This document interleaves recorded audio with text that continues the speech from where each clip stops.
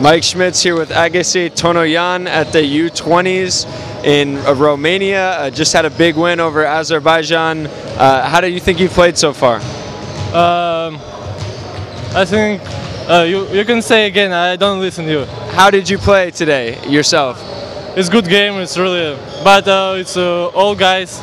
It's a serious first game, and it's team. It's very want win because I need to go with Division A, and I think it's a good game. But the next game we stay better.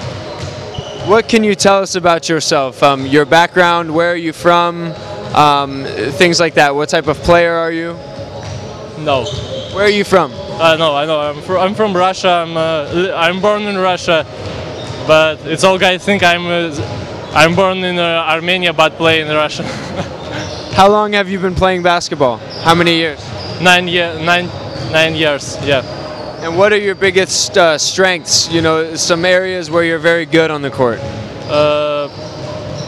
40 points. But when you're having success on the court, when you have a good game, what are some of the things that you do? You know, passing, shooting. Today is I'm trying playing the team building and passes and it's great moment and go under the basket and maybe a 3-point line.